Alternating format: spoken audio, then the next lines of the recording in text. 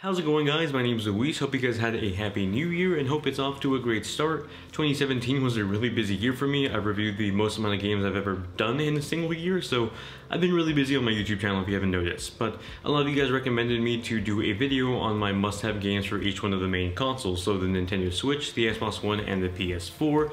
And so that's what this is. This is my Nintendo Switch video. I'll be doing one for the Xbox One and the PS4 later this month as well.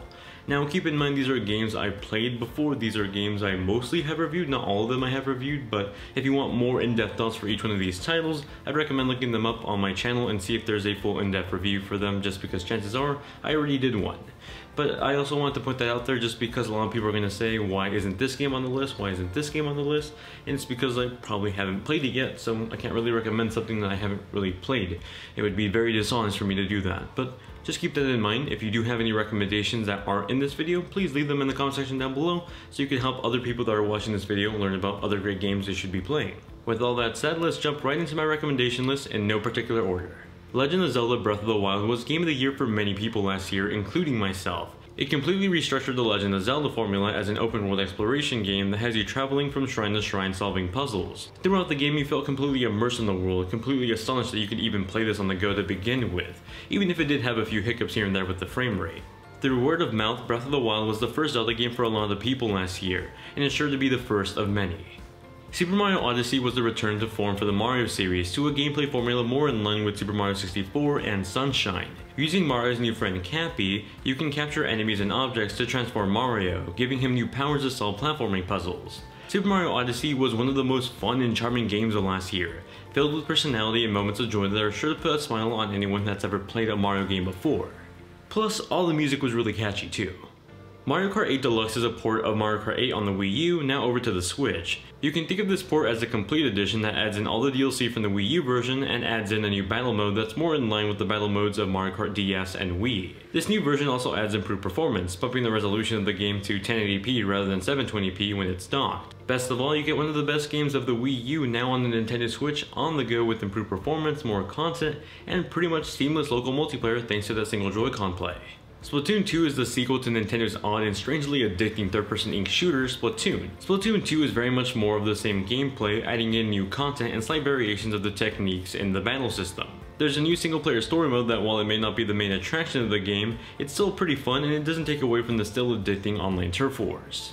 Golf Story is a gem of an indie game that combines a retro golf simulator with quirky RPG roots of something like Earthbound. That may not sound like the most appealing combination for a game, and I can vouch for that because I hate golf, but somehow I still really love this game. Golf Story easily turned out to be one of the most fun and charming games I had to review last year. Currently it's exclusive to the Switch, so if you do have one, definitely go ahead and give it a shot because there's no word yet if it's coming to other platforms at the moment. ARMS is another new IP breakout from Nintendo, just like Splatoon was. It may not be as popular or on the same caliber as Splatoon was, but it's still a fun sparring game to play with friends locally or online. Using the Joy-Cons as your motion control arms or just playing with a traditional controller, you can shoot out your arms in this whole futuristic like punch-out gameplay that's really fun and entertaining. Plus the characters are really cool. Skyrim is still very much Skyrim that you played back in 2011. It's sort of a middle ground on the Switch. You won't get the performance of something like the PS4 or Xbox One version, but the compromise on performance is still relatively good, giving you a true Skyrim experience on the go and on the TV when you dock it on the console. So yes, that technically means you still get all the glitches and bugs that Skyrim is known for on the Switch, but you also get the definitive version of it on the go, which is still pretty cool. Doom, another Bethesda title that's something you'll probably end up seeing as a trend on the Nintendo Switch. Bethesda is currently one of the biggest third-party supporters on the Switch, bringing games like Skyrim and Doom to the Switch, but also Wolfenstein 2 in the future. Anyway, Doom on the Switch does run at a lower resolution and frame rate than other platforms, yet it still feels very much like Doom thanks to the fast-paced nature of the gameplay. Doom was one of the best shooters of 2016 with a great soundtrack, and now you can play it on the go with the Nintendo Switch while still having all the features of something like the online multiplayer in your pocket. For all you Harvest Moon, Animal Crossing, or in general life simulator fans, you can scratch that gaming itch with Stardew Valley for the Nintendo Switch. In Stardew Valley, you play as a character who ditches their traditional life and instead takes over their grandfather's farm in the small town of Stardew Valley. As you manage the farm, you also spend your time on social interactions with other characters that lead to various activities within the game, like marriage. It's one of the breakout indie games of recent years, and now it's on the Switch as well. SteamWorld Dig 2 picks up after the events of SteamWorld Dig 1, and it's also one of my favorite games of 2017. SteamWorld Dig 2 has you play as Dorothy, a girl looking for her lost friend in a game that's very reminiscent of Metroidvania gameplay. Essentially, it's a game that gives you powers throughout the campaign and then has you go back to different paths that you've already discovered to unlock new paths with your newly found powers.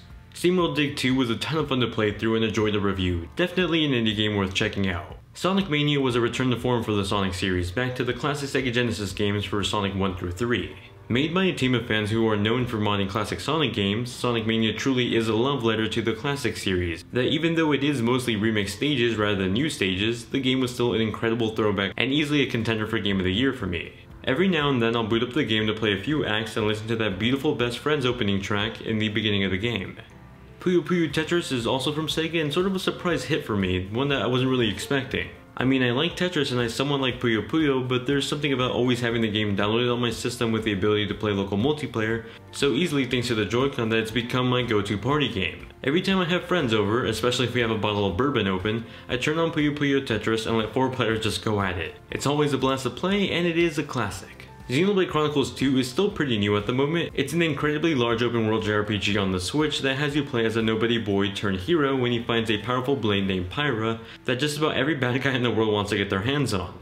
If you played Xenoblade Chronicles 1 or X before, I'm sure you'll love this one, and if you haven't played any of the series yet, you can jump straight into this one without any context. You'll still be in for an enjoyable and incredible 70+ hour JRPG experience. Rocket League. Well, I think everybody knows what it is already, but just in case, Rocket League is the result of combining RC cars with soccer. It sounds incredibly weird, yet it's very thrilling and entertaining. Even someone like me that doesn't enjoy really watching or playing real life soccer or soccer games, I still have fun playing Rocket League, especially if I'm playing online with my friends. If you have friends that own the game on Xbox One or PC or on the Switch, you can still crossplay with them on the Switch, whether you're on the go or playing in a dock. Oh, and you get some pretty cool Nintendo accessories in this version of the game too. Overcooked didn't launch too great on the Switch. It had a few frame rate issues, but luckily since the game has been patched to work better, now it truly is one of the best indie games on the Switch. You essentially fill out orders given to you as you switch between multiple chefs and puzzle-like kitchen. It's a fun and thrilling game when you play it alone, but that enjoyment gets multiplied with every person you throw into the game because it supports up to 4 players and it even supports single Joy-Con use, so you can pretty much play local multiplayer right from the get-go. For any old school Zelda fans that like Link to the Past, you're going to want to check out Kamiko. Kamiko is a top-down action game that has a very bright and colorful art style to it that looks absolutely beautiful. You can play as multiple heroes, each with their own weapons as you fight your way through levels and solve puzzles that end with a boss fight. Best of all, the game is incredibly cheap. I think I paid maybe $5 for it a year ago, I can't recall, but it was definitely under $10. It's an incredibly cheap game and definitely worth your money. Implosion was a surprise hit for me, originating as a mobile game that I really didn't think too much of initially, but once I started playing, I was pretty hooked. Implosion is a hack and slash top-down game that changes camera views from time to time for a more cinematic look.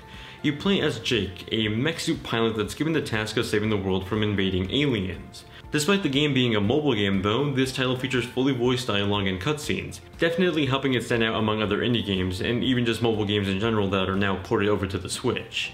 Mario plus Rabbids Kingdom Battle was probably one of the worst kept secrets of last year, but that's okay because despite it sounding horrible in thought, it turned out to be a very fun strategy game with a ton of personality. That's coming from someone that despises the Rabbids. Oddly enough, in this game they have a sense of charm to them that's both funny and admirable, and it surprisingly fits very well with the XCOM-like gameplay in the world of Super Mario. The game also got a free versus multiplayer mode, adding on to the content that the game launched with. For those of you waiting for a new F-Zero game, we'll keep on waiting, or just play Fast RMX instead. Fast RMX is an indie game that's very similar to games like F-Zero and Wipeout. Race down super fast speed tracks as you change the color of your ship to coordinate with the color of the speed pads on the ground. The game runs at a smooth 1080p 60 and offers both local and online multiplayer. It may not be F-Zero on the Switch, but it's pretty darn close. Those are my current recommendations for must-have Switch games. Of course, there are a ton of other worthy Switch games, I just don't have all the time in the world to list them all, and I haven't played them all. But if you have any recommendations of your own that I didn't include in this video, feel free to leave them in the comments down below. And those of you watching, please do check out the comments for any more recommendations. Keep buying Switch games if you have money to spend and you want more games to play, so definitely check out the comments. As always, thank you all very much for watching, and stay tuned, I'll be doing a video just like this for the Xbox One and PS4 in the future, and probably by the time you're watching this, I'm somewhere in Mexico visiting some family for the weekend, so sorry if I don't reply to the comments right away. I don't really know the internet situation down there, but Thank you very much for watching. Hope you guys have a great Happy New Year, and I'll see you all in the next one.